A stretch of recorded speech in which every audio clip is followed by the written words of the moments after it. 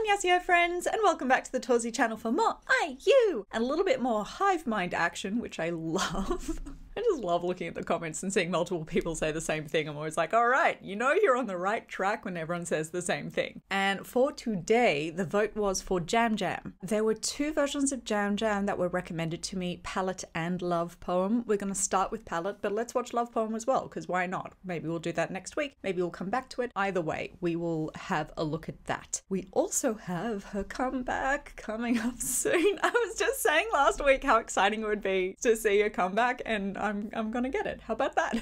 We've got one coming up in a few days. So in celebration of that, over on Patreon today, we are going to be watching her performance of Epilogue live on Music Bank. That will be a nice little epilogue for her previous album before the new one comes out or before the pre-release song comes out. So if you would like to join us for that, the link is in the description. You can pop on over to Patreon for that. Also happening on Patreon, of course, is Hotel de Luna. We've watched a couple of episodes so far and I am obsessed. I'm obsessed. Before today, Jam Jam and what has been stated to me as being really quite different to anything we've seen so far. So that's exciting. Let's go. Gotcha. 지금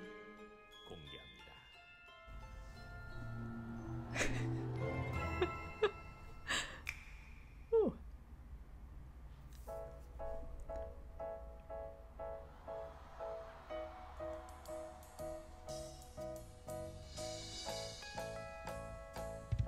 Cute. Love that.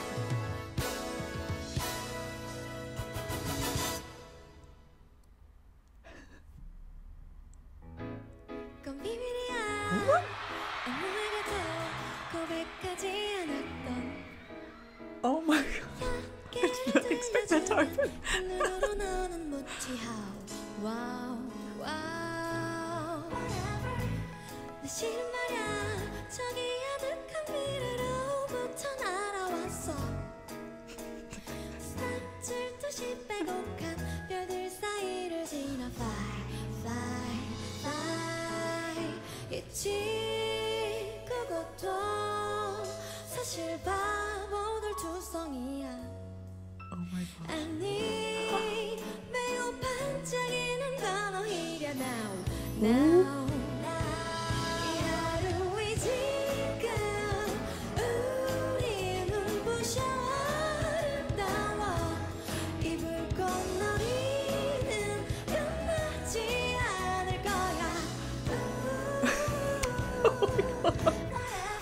This is everything.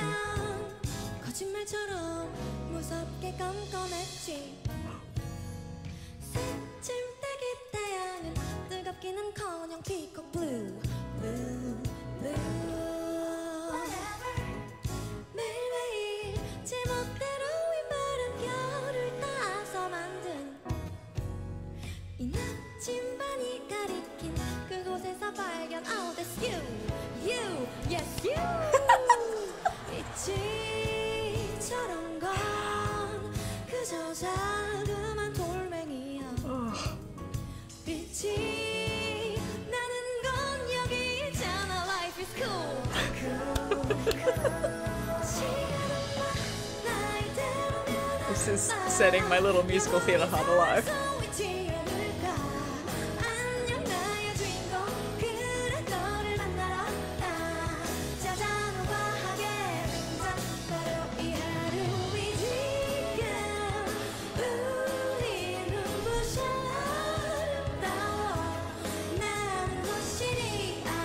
This is everything. Look at this.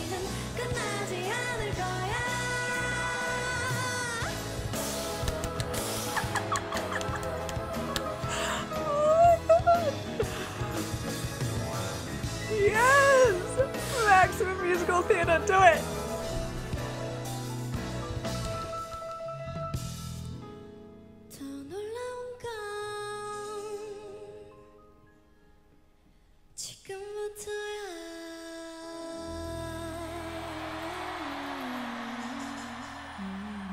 Wow! Get out. 속아주는 게 아닌가요? 될래가 깜멍쳐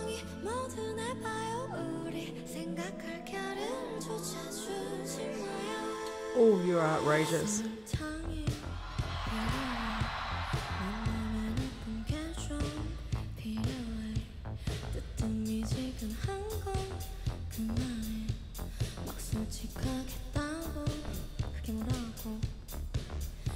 Some sugar, I need something fake.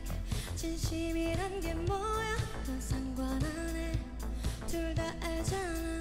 예쁜 날 텐데 식기 전에 날 보니 한껏 녹여줘. 더 보고 위에 다시 얹고 또 다시 더 보고 위에 다시 얹고 또 다시 더 보고 위에 다시 얹고 또 다시 Polar opposite feelings.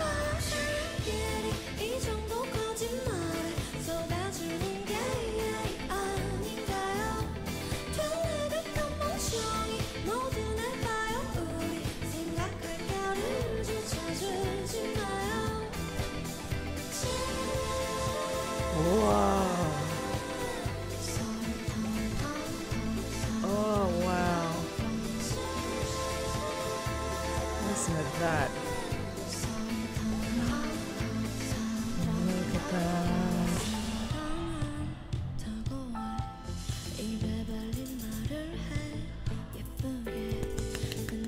Oh, that was great.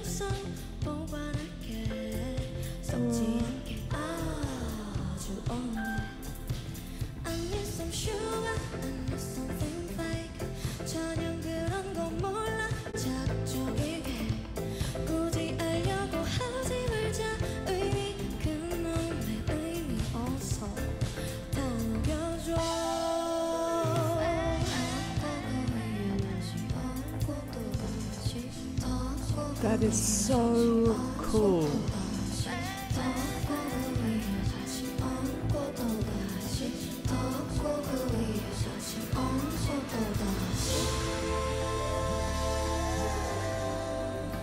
아주 형체도 알아볼 수 없게 온몸에 묻었어 사랑 Oh, hell yes. Baby, make me so sweet, baby. Oh, baby, make me sweet, baby, make me so sweet.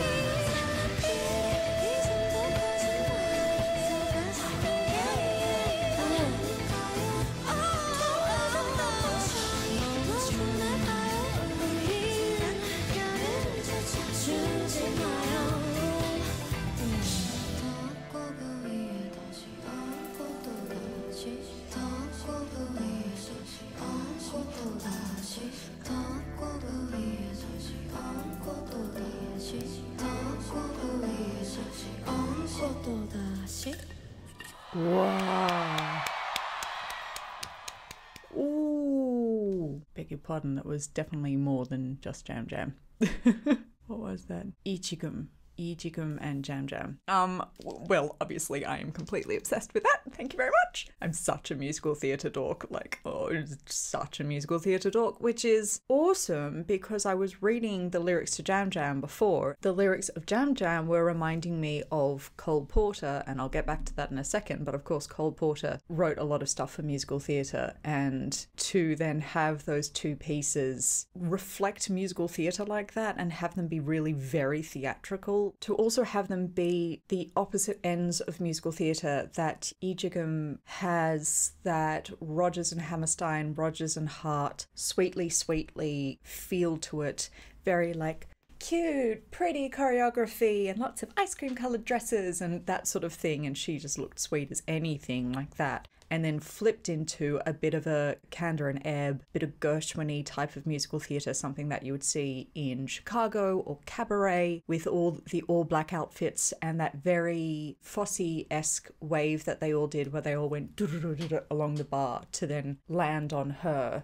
That's a whole other different style of musical theatre, staged differently, lit differently, costumed differently, choreographed differently, and those two pieces, one right after another, did exactly that and mimicked those two styles perfectly. I got a bit obsessed with her shoes watching them.